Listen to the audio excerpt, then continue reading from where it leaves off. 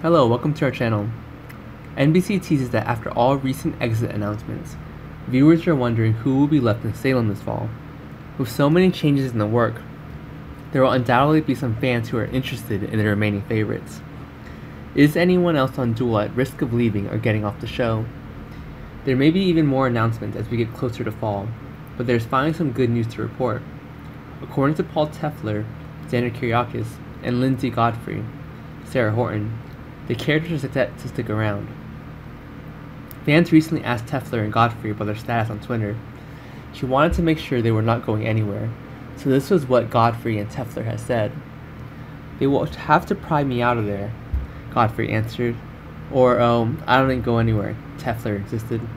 Of course nothing is certain on the soap, and Tefler has showed that this is exactly what he knows. Godfrey added that there's always an element of surprise, so anything can happen. However, we still say that Days wants to stop bleeding when it comes to this flood of actors. They had lost some hot performers and couples, so Duel would certainly be interested in keeping Xander and Xarah around if possible. From the sound of things, Xarah and Xander will actually be part of the action once production continues this September. It was interesting to know that Xarah agreed to let Xander take him to dinner. NBC said that Xander still has some work to do if he wants to restore trust, but he is willing to do whatever is needed. Similarly, Sarah is finally ready to open her heart again. Now that Tefler and Godfrey have confirmed their status as a program, we know there will be plenty of time to get Xarah at times back in the right direction.